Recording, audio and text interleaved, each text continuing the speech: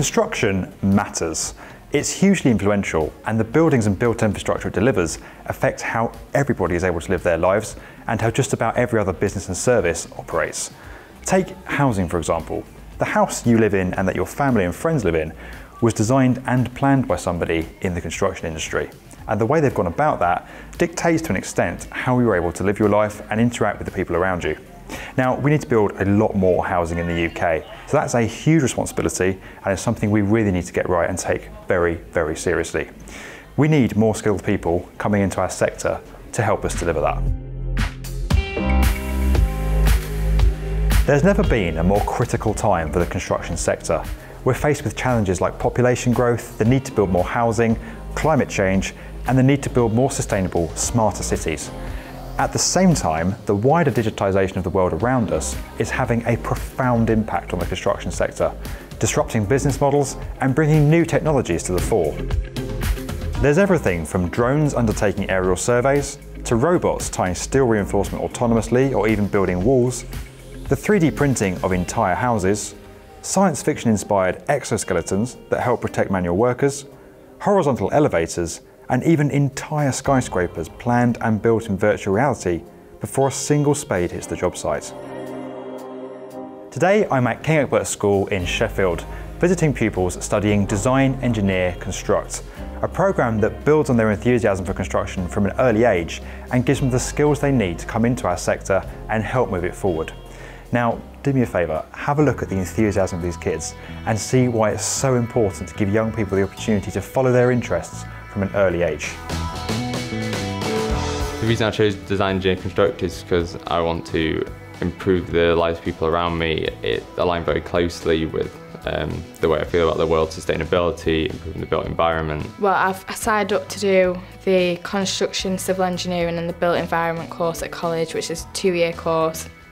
And after 1 year, you choose if you want to go into civil engineering side, which is more the maths side, or if you want to do the construction with the side, quantity surveyors, site managers and stuff like that. And obviously me doing DEC at school, the Revit and stuff, it puts me at a better state of being able to do that, because then obviously I know how to do it more and I can help other people in the course. After I leave school, I want to go to university to study civil and structural engineering. I want to do a master's in that, and then after that I want to move on to either go straight into structural engineering or somewhere in civil. I'm not completely sure exactly what sort of area I do want to move into, but I think that's the thing about civil, which I loved about it, is it's very broad and I can go where I want after uni. I love the creative side, so designing buildings and seeing how they work in different environments. I quite like the fact that I get to design a building, so I get to see what I've done using advanced software, and just interested in figuring out how a building works, all the services, all aspects of it.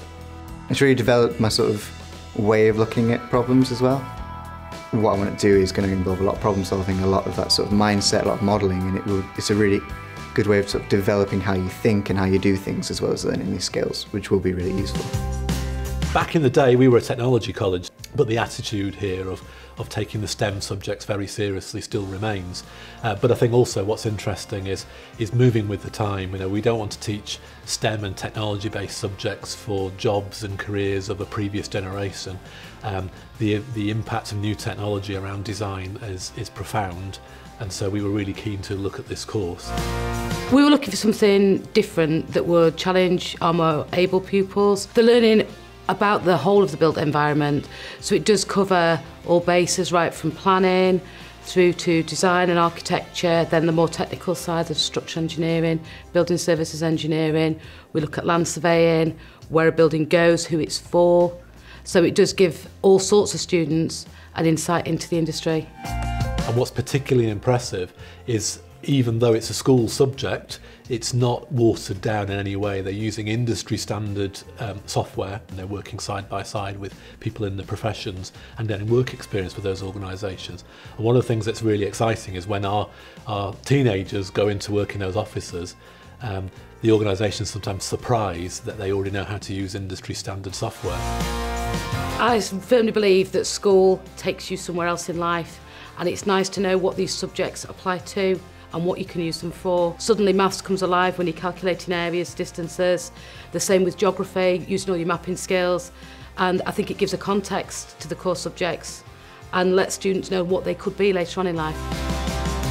It's exciting, it's really pushed me. I go home wanting to create lessons to bring to the kids. I've loved Revit. I don't think I've ever learned so much in my whole life, to be honest. There are young people like this all around the world who have the skills and the passion to thrive in construction and to move it forward for everyone's benefit, delivering housing and a built environment that affects everybody's lives. Programs like this are great for giving young people a route into the industry. Our YouTube channel is watched overwhelmingly by young people. That's why we're sharing the most exciting technology and the most awe-inspiring projects to show them that our industry is about so much more than just mud and bricks. So if you work in construction, reach out to programs like this and give young people an opportunity, whether through work experience, an apprenticeship, or even their first job. If you're a parent or a teacher, don't discount the construction sector, because it could give the young people you care about the opportunity to use the skills they already have as part of their working life. And if you're a young person trying to work out what you want to do in life, come into the construction sector and get paid for doing what you love. Exciting, cutting-edge stuff that affects everyone's lives every day.